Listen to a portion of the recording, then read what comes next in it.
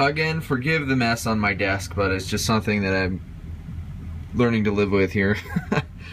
I just wanted to show you guys this problem that can happen if you're running a on-screen display, in particular like a minimosd, and you're in Baseflight and you're trying to check on your receiver, or if you're having some weird communication problems. This usually happens because the minimosd is hooked up, so you need to make sure that you unplug that so that you get good communication.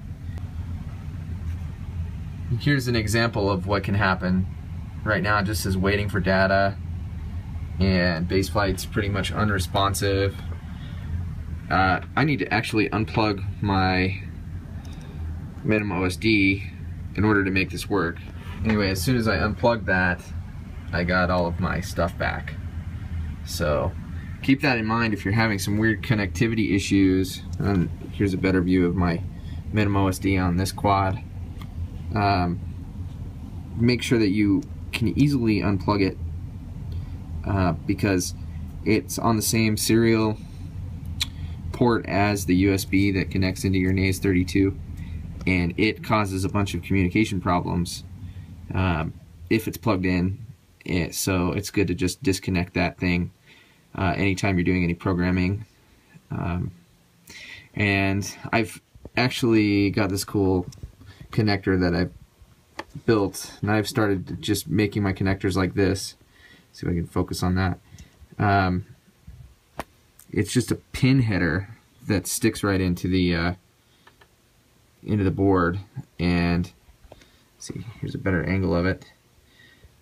But it's just you know, a much better way to do it, because you tend to get, like, if you use a servo lead and you're plugging that thing in and unplugging it, I seem to always have wires break right at that connector, and especially with the minimosd board, because there's really no way to hold it down.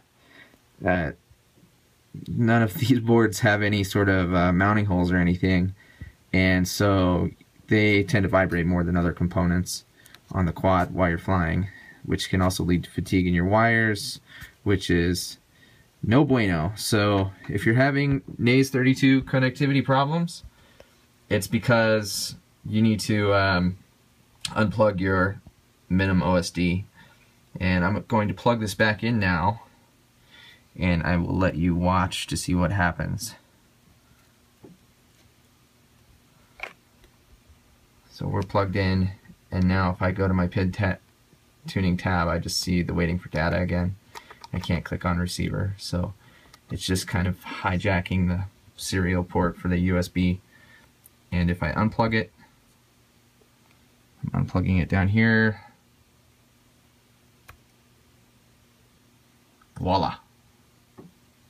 Alright, so I hope that helps, and check out the site, QuadQuestions.com. Thanks.